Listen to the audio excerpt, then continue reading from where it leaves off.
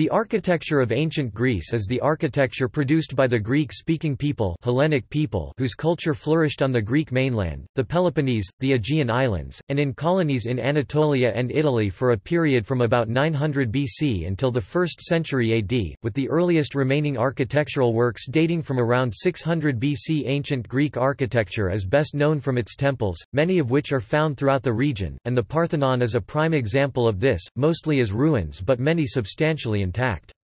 The second important type of building that survives all over the Hellenic world is the open-air theatre, with the earliest dating from around 525 to 480 BC. Other architectural forms that are still in evidence are the processional gateway propylon, the public square agora surrounded by storied colonnade stoa, the town council building bouleuterion, the public monument, the monumental tomb mausoleum, and the stadium. Ancient Greek architecture is distinguished by its highly formalized characteristics, both of structure and decoration. This is particularly so in the case of temples where each building appears to have been conceived as a sculptural entity within the landscape, most often raised on high ground so that the elegance of its proportions and the effects of light on its surfaces might be viewed from all angles.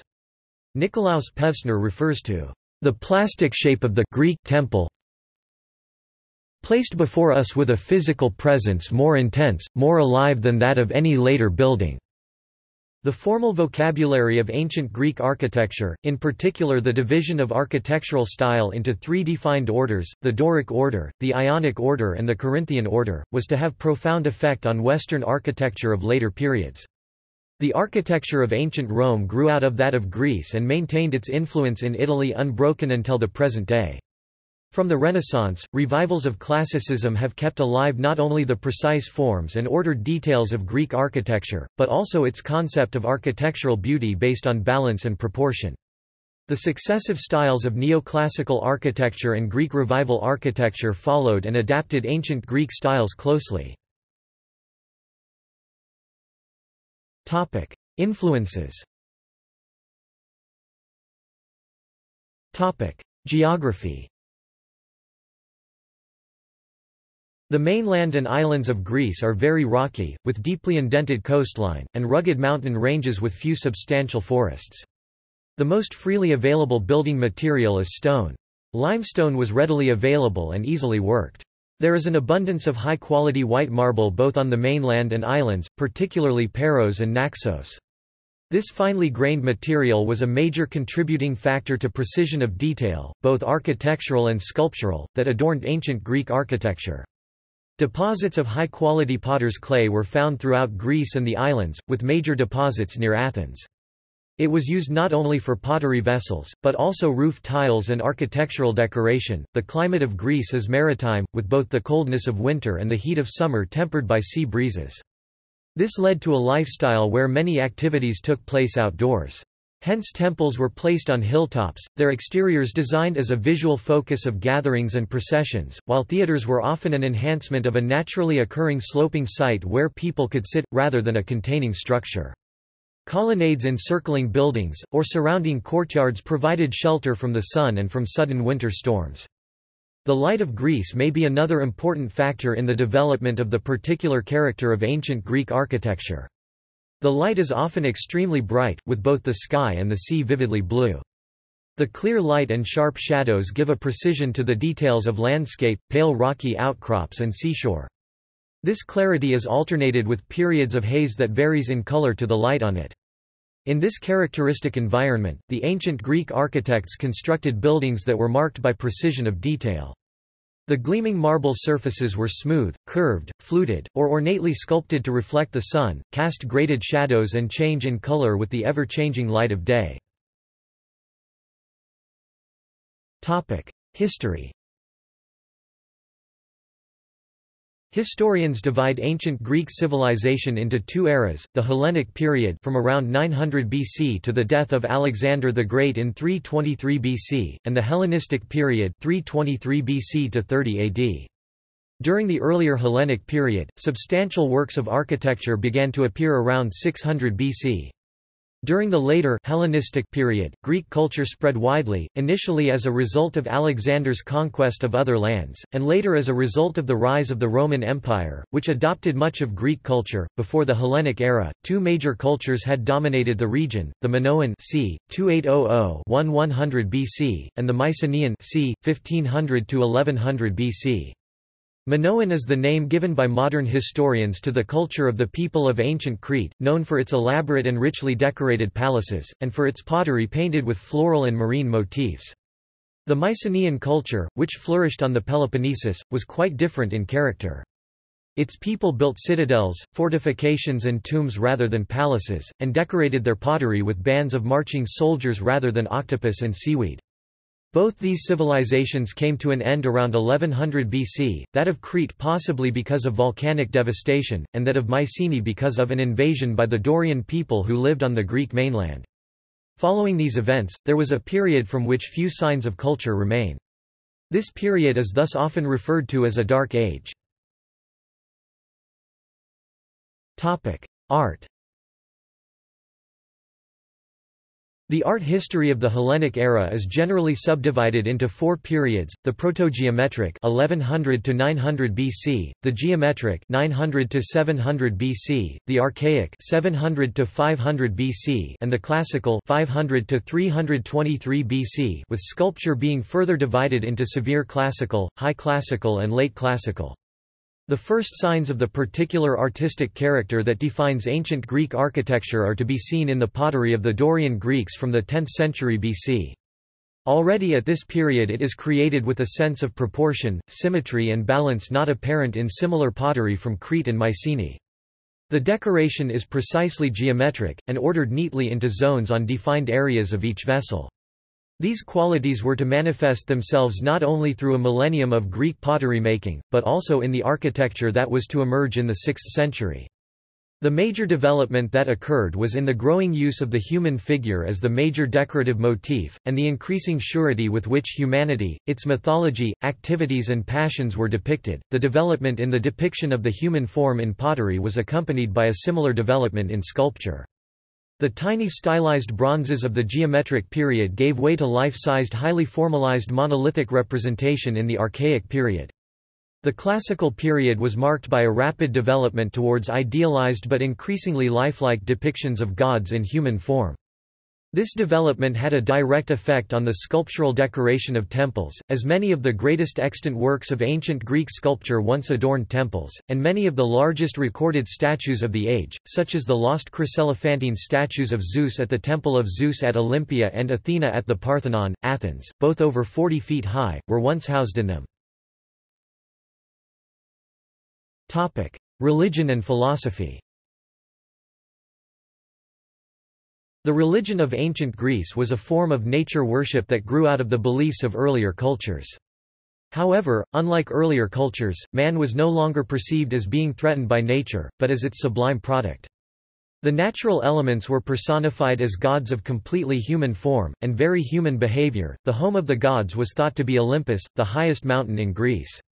The most important deities were, Zeus, the supreme god and ruler of the sky, Hera, his wife and goddess of marriage, Athena, goddess of wisdom, Poseidon, god of the sea, Demeter, goddess of the harvest, Apollo, god of the sun, law, healing, plague, reason, music and poetry, Artemis, goddess of the moon, the hunt and the wilderness, Aphrodite, goddess of love, Ares, god of war, Hermes, god of commerce and travelers, Hephaestus, god of fire and metalwork, and Dionysus, god of wine and fruit-bearing plants.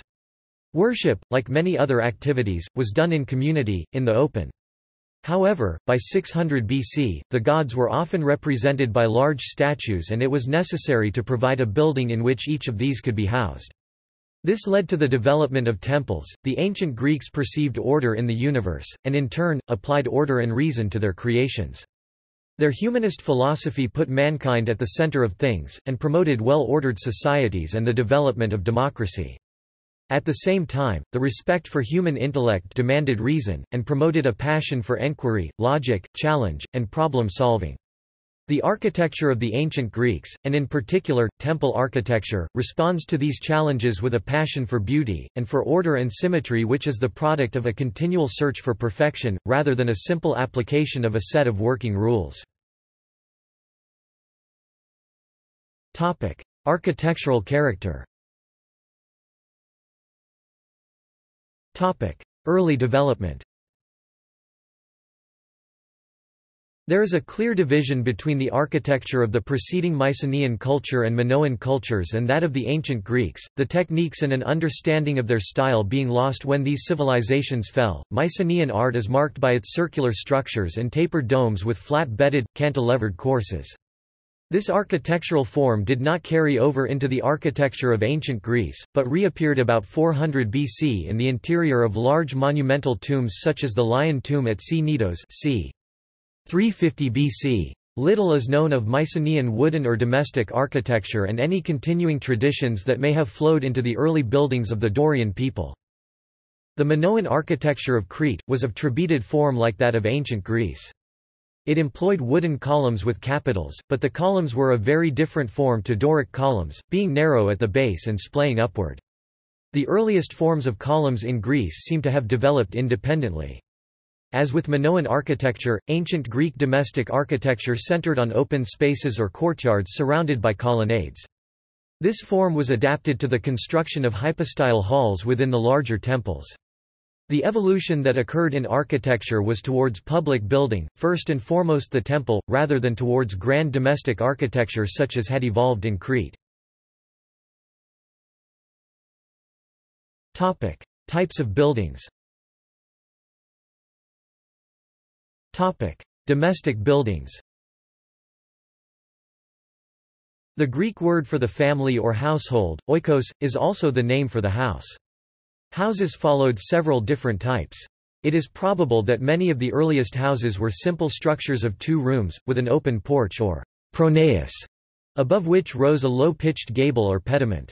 This form is thought to have contributed to temple architecture. The construction of many houses employed walls of sun-dried clay bricks or wooden framework filled with fibrous material such as straw or seaweed covered with clay or plaster, on a base of stone which protected the more vulnerable elements from damp. The roofs were probably of thatch with eaves which overhung the permeable walls. Many larger houses, such as those at Delos, were built of stone and plastered. The roofing material for substantial house was tile. Houses of the wealthy had mosaic floors and demonstrated the classical style. Many houses centered on a wide passage or posta, which ran the length of the house and opened at one side onto a small courtyard which admitted light and air. Larger houses had a fully developed peristyle courtyard at the center, with the rooms arranged around it. Some houses had an upper floor which appears to have been reserved for the use of the women of the family. City houses were built with adjoining walls and were divided into small blocks by narrow streets. Shops were sometimes located in the rooms towards the street. City houses were inward-facing, with major openings looking onto the central courtyard, rather than the street. Public buildings.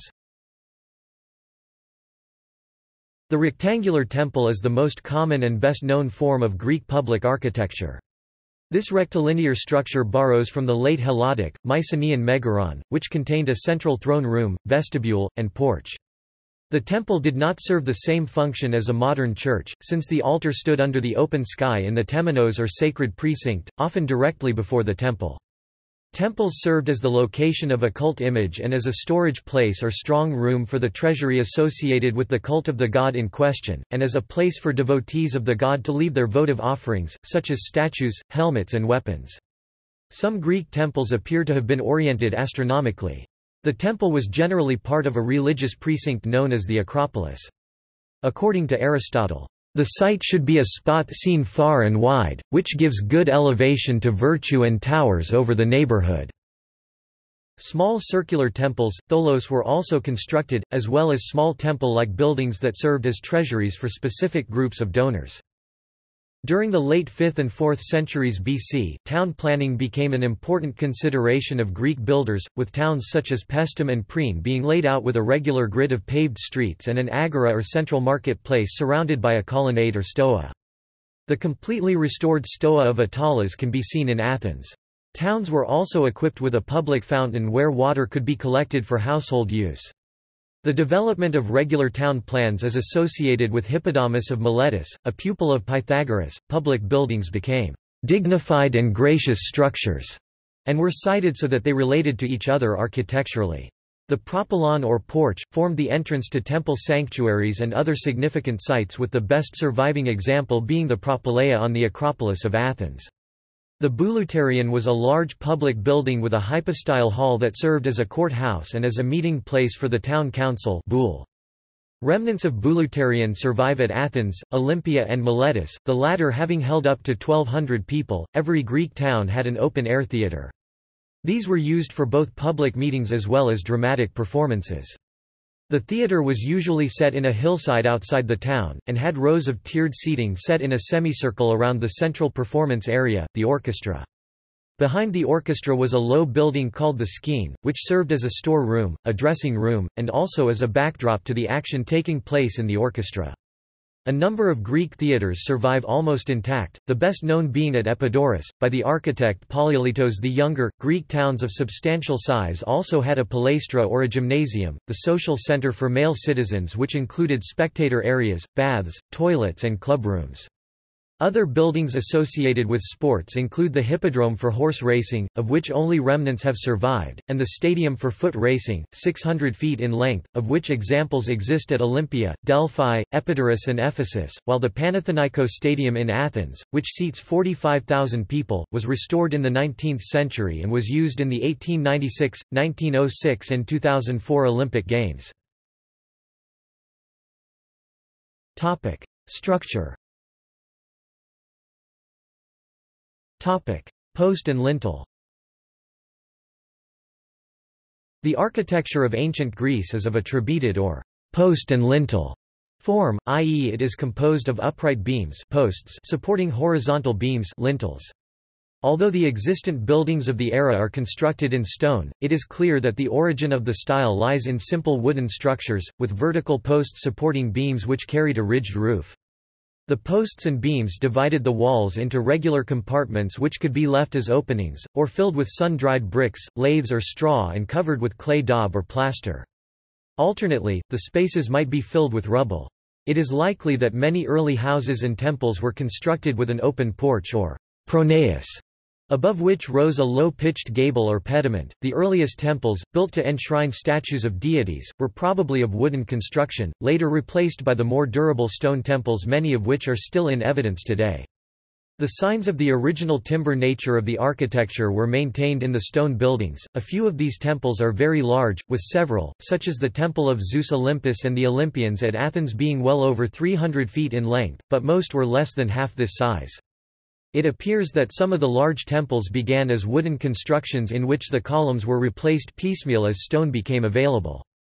This, at least, was the interpretation of the historian Pausanias looking at the Temple of Hera at Olympia in the 2nd century AD. The stone columns are made of a series of solid stone cylinders or drums that rest on each other without mortar, but were sometimes centered with a bronze pin.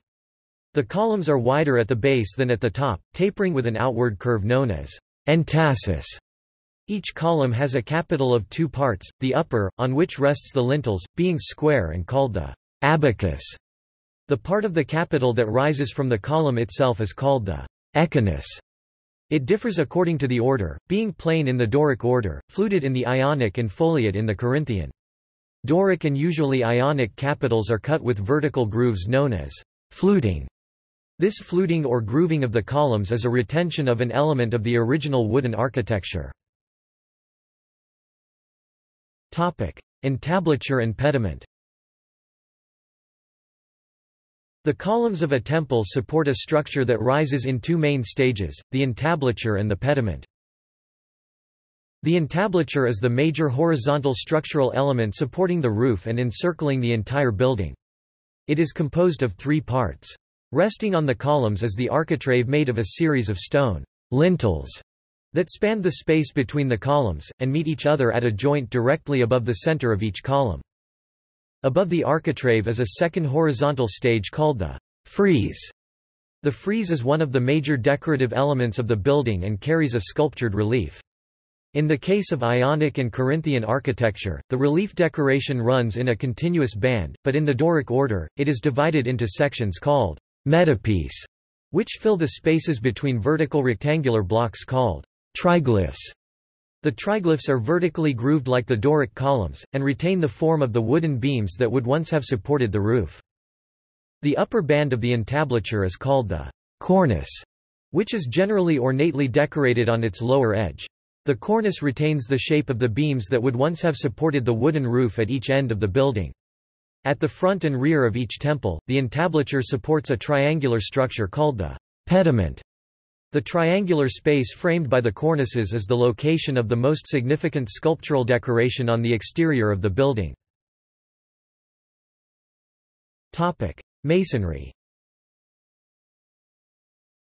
Every temple rested on a masonry base called the crepidoma, generally of 3 steps, of which the upper one which carried the columns was the stylobate. Masonry walls were employed for temples from about 600 BC onwards.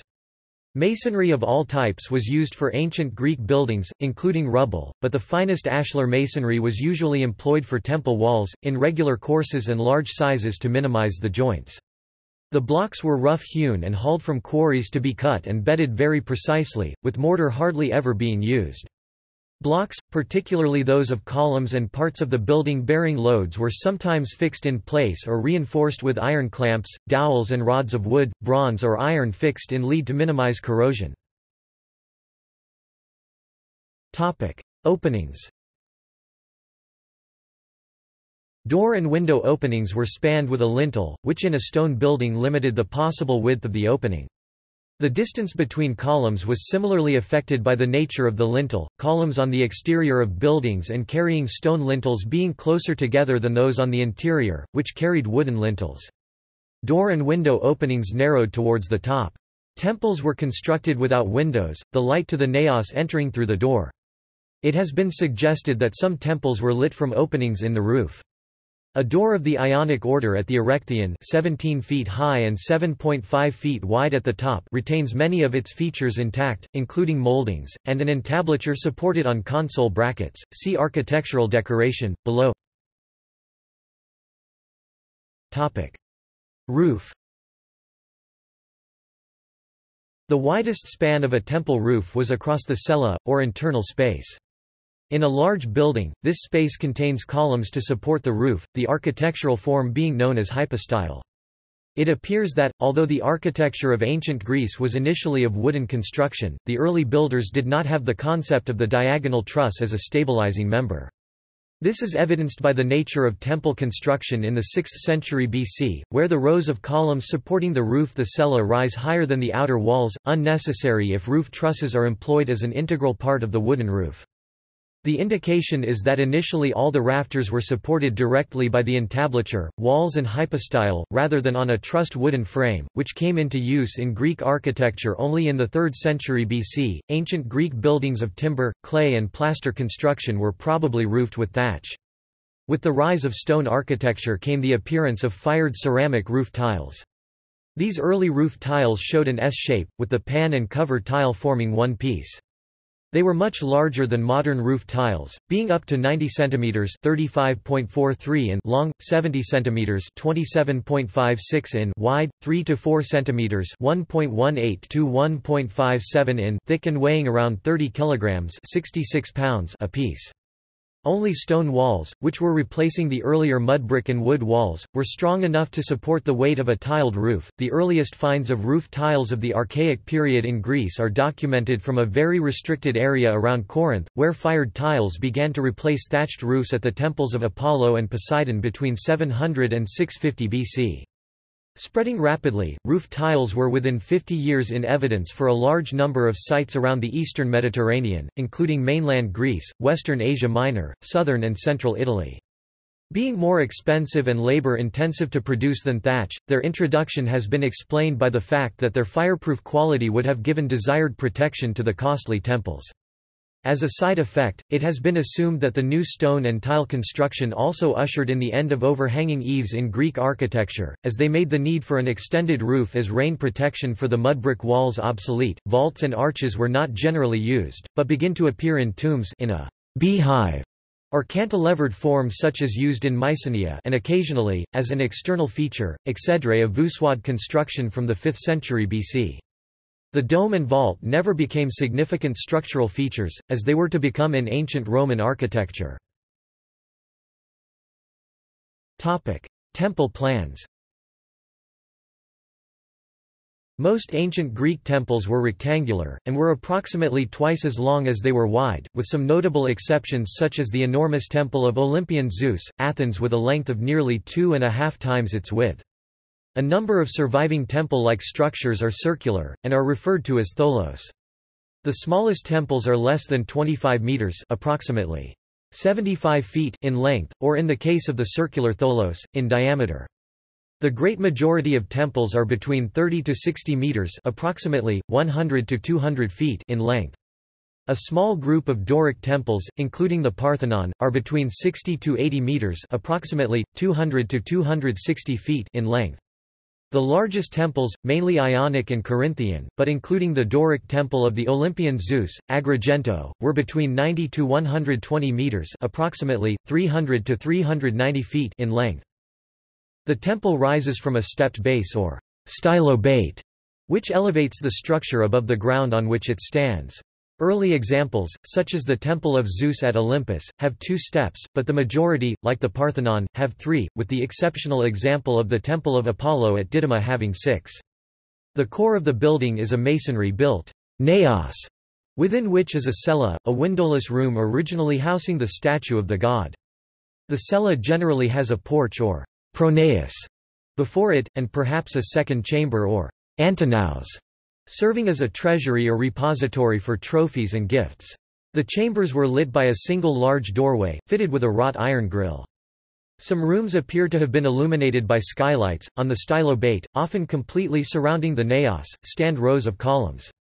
Each temple is defined as being of a particular type, with 2 terms, one describing the number of columns across the entrance front, and the other defining their distribution. Examples: Distyle in Antis describes a small temple with 2 columns at the front, which are set between the projecting walls of the pronaos or porch, like the Temple of Nemesis at Rhamnus. See left, Figure 1.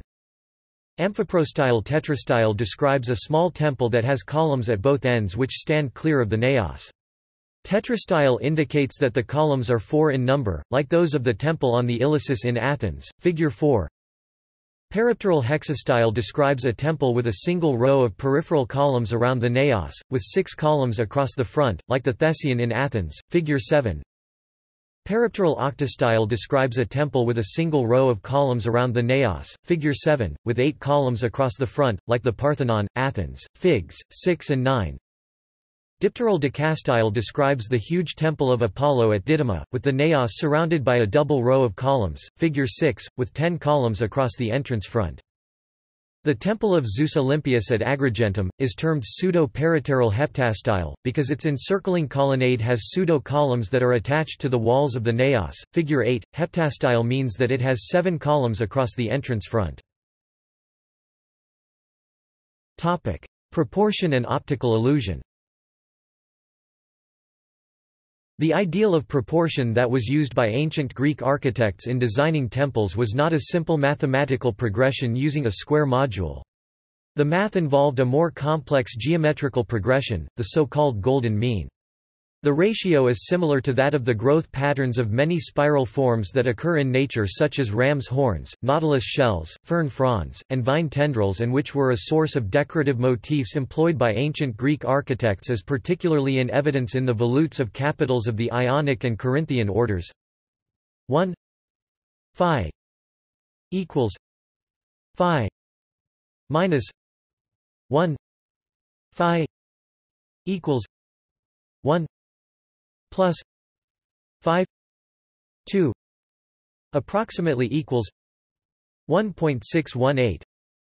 Display style frac 1 varphi equals varphi minus 1 varphi equals frac 1 plus sqrt 5 2 approximately 1.618.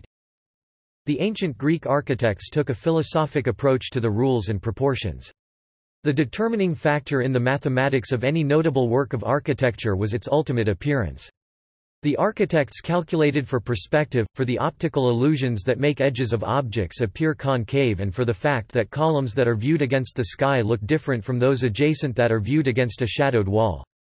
Because of these factors, the architects adjusted the plan so that the major lines of any significant building are rarely straight. The most obvious adjustment is to the profile of columns, which narrow from base to top. However, the narrowing is not regular, but gently curved so that each column appears to have a slight swelling, called entasis below the middle. The entasis is never sufficiently pronounced as to make the swelling wider than the base, it is controlled by a slight reduction in the rate of decrease of diameter. The Parthenon, the temple to the goddess Athena on the Acropolis in Athens, is referred to by many as the pinnacle of ancient Greek architecture. Helen Gardner refers to its unsurpassable excellence to be surveyed, studied and emulated by architects of later ages. Yet, as Gardner points out, there is hardly a straight line in the building. Bannister Fletcher calculated that the stylobate curves upward so that its centers at either end rise about 2.6 inches above the outer corners, and 4.3 inches on the longer sides. A slightly greater adjustment has been made to the entablature. The columns at the ends of the building are not vertical but are inclined towards the center, with those at the corners being out of plumb by about 2.6 inches. These outer columns are both slightly wider than their neighbors and are slightly closer than any of the others. Style. Orders. Ancient Greek architecture of the most formal type, for temples and other public buildings, is divided stylistically into three orders, first described by the Roman architectural writer Vitruvius. These are, the Doric order, the Ionic order and the Corinthian order, the names reflecting their regional origins within the Greek world. While the three orders are most easily recognizable by their capitals, the orders also governed the form, proportions, details and relationships of the columns, entablature, pediment and the stylobate. The different orders were applied to the whole range of buildings and monuments. The Doric order developed on mainland Greece and spread to Magna Graecia, Italy. It was firmly established and well defined in its characteristics by the time of the building of the Temple of Hera at Olympia, c. 600 BC. The Ionic order co-existed with the Doric, being favored by the Greek cities of Ionia, in Asia Minor and the Aegean Islands. It did not reach a clearly defined form until the mid-5th century BC. The early Ionic temples of Asia Minor were particularly ambitious in scale, such as the Temple of Artemis at Ephesus. The Corinthian order was a highly decorative variant not developed until the Hellenistic period and retaining many characteristics of the Ionic. It was popularized by the Romans. Doric order. The Doric order is recognized by its capital, of which the echinus is like a circular cushion rising from the top of the column to the square abacus on which rest the lintels. The echinus appears flat and splayed in early examples, deeper and with greater curve in later, more refined examples, and smaller and straight-sided in Hellenistc examples. A refinement of the Doric column is the entasis, a gentle convex swelling to the profile of the column, which prevents an optical illusion of concavity. This is more pronounced in earlier examples. Doric columns are almost always cut with grooves, known as fluting, which run the length of the column and are usually 20 in number, although sometimes fewer. The flutes meet at sharp edges called arises. At the top of the columns, slightly below the narrowest point, and crossing the terminating arises, are three horizontal grooves known as the hypotrachelion. Doric columns have no bases, until a few examples in the Hellenistic period. The columns of an early Doric temple, such as the Temple of Apollo at Syracuse, Sicily, may have a height to base diameter ratio of only 4:1 and a column height to entablature ratio of 2:1, with relatively crude details. A column height to diameter of 6:1 became more usual, while the column height to entablature ratio at the Parthenon is about 3:1. During the Hellenistic period, Doric conventions of solidity and masculinity dropped away, with the slender and unfluted columns reaching a height to diameter ratio of 7.5:1. The Doric entablature is in three parts, the architrave, the frieze and the cornice. The architrave is composed of the stone lintels which span the space between the columns, with a joint occurring above the center of each abacus. On this rests the frieze, one of the major areas of sculptural decoration. The frieze is divided into triglyphs and metopes. The triglyphs, as stated elsewhere in this article, are a reminder of the timber history of the architectural style. Each triglyph has three vertical grooves, similar to the columnar fluting, and below them, seemingly connected, are guttae, small strips that appear to connect the triglyphs to the architrave below. A triglyph is located above the center of each capital, and above the center of each lintel. However, at the corners of the building, the triglyphs do not fall over the center of the column. The ancient architects took a pragmatic approach to the apparent rules, simply extending the width of the last two metapiece at each end of the building. The cornice is a narrow jutting band of complex molding which overhangs and protects the ornamented frieze, like the edge of an overhanging wooden framed roof. It is decorated on the underside with projecting blocks, mutules, further suggesting the wooden nature of the prototype. At either end of the building the pediment rises from the cornice, framed by molding of similar form. The pediment is decorated with figures that are in relief in the earlier examples, though almost freestanding by the time of the sculpture on the Parthenon. Early architectural sculptors found difficulty in creating satisfactory sculptural compositions in the tapering triangular space. By the early classical period, with the decoration of the Temple of Zeus at Olympia, 486–460 BC, the sculptors had solved the problem by having a standing central figure framed by rearing centaurs and fighting men who are falling, kneeling and lying in attitudes that fit the size and angle of each part of the space. The famous sculptor Phidias fills the space at the Parthenon 448–432 BC with a complex array of draped and undraped figures of deities who appear in attitudes of sublime relaxation and elegance. Ionic order. The Ionic order is recognized by its voluted capital, in which a curved echinus of similar shape to that of the Doric order, but decorated with stylized ornament, is surmounted by a horizontal band that scrolls under to either side, forming spirals or volutes similar to those of the nautilus shell or ram's horn. In plan, the capital is rectangular. It is designed to be viewed frontally, but the capitals at the corners of buildings are modified with an additional scroll so as to appear regular on two adjoining faces. In the Hellenistic period, four-fronted Ionic capitals became common. Like the Doric order, the Ionic order retains signs of having its origins in wooden architecture. The horizontal spread of a flat timber plate across the top of a column is a common device in wooden construction, giving a thin upright a wider area on which to bear the lintel, while at the same time reinforcing the load-bearing strength of the lintel itself. Likewise, the columns always have bases, a necessity in wooden architecture to spread the load and protect the base of a comparatively thin upright. The columns are fluted with narrow, shallow flutes that do not meet at a sharp edge but have a flat band or fillet between them.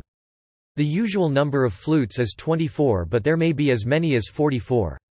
The base has two convex moldings called torus, and from the late Hellenic period stood on a square plinth similar to the abacus. The architrave of the Ionic order is sometimes undecorated, but more often rises in three outwardly stepped bands like overlapping timber planks. The frieze, which runs in a continuous band, is separated from the other members by rows of small projecting blocks. They are referred to as dentils, meaning teeth, but their origin is clearly in narrow wooden slats which supported the roof of a timber structure. The Ionic order is altogether lighter in appearance than the Doric, with the columns, including base and capital, having a 9:1 ratio with the diameter, while the whole entablature was also much narrower and less heavy than the Doric entablature. There was some variation in the distribution of decoration. Formalized bands of motifs such as alternating forms known as egg and dart were a feature of the Ionic entablatures, along with the bands of dentils. The external frieze often contained a continuous band of figurative sculpture or ornament, but this was not always the case. Sometimes a decorative frieze occurred around the upper part of the naos rather than on the exterior of the building. These Ionic-style friezes around the naos are sometimes found on Doric buildings, notably the Parthenon. Some temples, like the Temple of Artemis at Ephesus, had friezes of figures around the lower drum of each column, separated from the fluted section by a bold molding. Caryatids, draped female figures used as supporting members to carry the entablature, were a feature of the Ionic order, occurring at several buildings including the Siphnian treasury at Delphi in 525 BC and at the Erechtheion, about 410 BC. Corinthian order. The Corinthian order does not have its origin in wooden architecture. It grew directly out of the Ionic in the mid-5th century BC, and was initially of much the same style and proportion, but distinguished by its more ornate capitals. The capital was very much deeper than either the Doric or the Ionic capital, being shaped like a large crater, a bell-shaped mixing bowl, and being ornamented with a double row of acanthus leaves above which rose volute tendrils, supporting the corners of the abacus, which, no longer perfectly square, splayed above them. According to Vitruvius, the capital was invented by a bronze founder, Callimachus of Corinth, who took his inspiration from a basket of offerings that had been placed on a grave, with a flat tile on top to protect the goods. The basket had been placed on the root of an acanthus plant which had grown up around it. The ratio of the column height to diameter is generally 10:1, with the capital taking up more than 1/10 of the height. The ratio of capital height to diameter is generally about 1.16:1. The Corinthian order was initially used internally, as at the temple of Apollo Epicurus at Bassae, c. 450–425 BC. In 334 BC it appeared as an external feature on the Choragic monument of Lysicrates in Athens, and then on a huge scale at the Temple of Zeus Olympia in Athens, 174 BC, AD 132. It was popularized by the Romans, who added a number of refinements and decorative details. During the Hellenistic period, Corinthian columns were sometimes built without fluting. Decoration.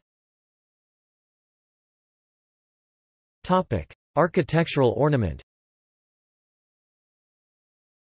Early wooden structures, particularly temples, were ornamented and in part protected by fired and painted clay revetments in the form of rectangular panels, and ornamental discs. Many fragments of these have outlived the buildings that they decorated and demonstrate a wealth of formal border designs of geometric scrolls, overlapping patterns and foliate motifs. With the introduction of stone-built temples, the revetments no longer served a protective purpose and sculptured decoration became more common. The clay ornaments were limited to the roof of buildings, decorating the cornice, the corners and surmounting the pediment. At the corners of pediments they were called acroteria and along the sides of the building, antefixes. Early decorative elements were generally semicircular, but later of roughly triangular shape with molded ornament, often palmate. Ionic cornices were often set with a row of lions' masks, with open mouths that ejected rainwater. From the late classical period, acroteria were sometimes sculptured figures, see architectural sculpture. In the three orders of ancient Greek architecture, the sculptural decoration, be it a simple half-round astragal, a frieze of stylized foliage or the ornate sculpture of the pediment, is all essential to the architecture of which it is a part. In the Doric order, there is no variation in its placement. Reliefs never decorate walls in an arbitrary way. The sculpture is always located in several predetermined areas, the metapiece and the pediment. In later Ionic architecture, there is greater diversity in the types and numbers of moldings and decorations, particularly around doorways, where voluted brackets sometimes occur supporting an ornamental cornice over a door, such as that at the Erechtheion. A much applied narrow molding is called bead and reel, and is symmetrical, stemming from turned wooden prototypes. Wider moldings include one with tongue-like or pointed leaf shapes, which are grooved and sometimes turned upward at the tip, and egg and dart molding which alternates ovoid shapes with narrow pointy ones. Architectural sculpture. Architectural sculpture showed a development from early archaic examples through severe classical, high classical, late classical and Hellenistic. Remnants of archaic architectural sculpture 700 to 500 BC exist from the early 6th century BC, with the earliest surviving pedimental sculpture being fragments of a gorgon flanked by heraldic panthers from the center of the pediment of the Artemis Temple of Corfu. A metope from a temple known as Temple C at Selinus, Sicily, shows, in a better preserved state, Perseus slaying the Gorgon Medusa. Both images parallel the stylized depiction of the Gorgons on the black figure name vase decorated by the Nessos painter c. 600 BC, with the face and shoulders turned frontally, and the legs in a running or kneeling position. At this date images of terrifying monsters have predominance over the emphasis on the human figure that developed with humanist philosophy. The severe classical style 500 to 450 BC is represented by the pedimental sculptures of the Temple of Zeus at Olympia, 470 to 456 BC. The Eastern pediment shows a moment of stillness and impending drama before the beginning of a chariot race, the figures of Zeus and the competitors being severe and idealized representations of the human form. The western pediment has Apollo as the central figure, majestic and remote, presiding over a battle of Lapids and centaurs, in strong contrast to that of the eastern pediment for its depiction of violent action, and described by D. E. Strong as the most powerful piece of illustration.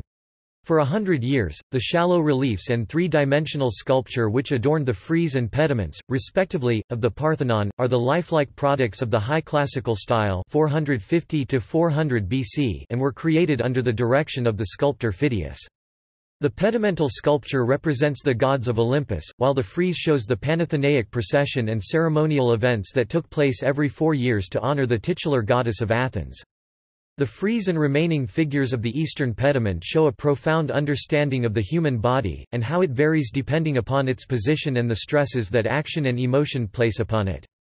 Benjamin Robert Hayden described the reclining figure of Dionysus as the most heroic style of art, combined with all the essential detail of actual life. The names of many famous sculptors are known from the late classical period 400 to 323 BC, including Timotheos, Praxiteles, Leochares and Scopas, but their works are known mainly from Roman copies.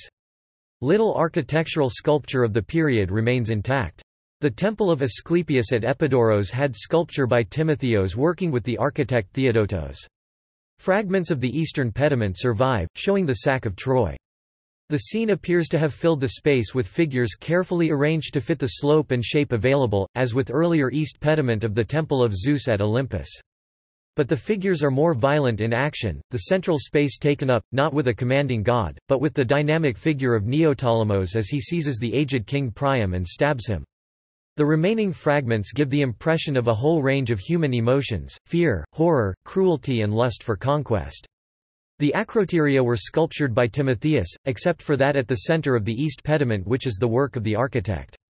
The palmate acroteria have been replaced here with small figures, the eastern pediment being surmounted by a winged Nike, poised against the wind. Hellenistic architectural sculpture 323 to 31 BC was to become more flamboyant, both in the rendering of expression and motion, which is often emphasized by flowing draperies, the Nike Samothrace which decorated a monument in the shape of a ship being a well-known example.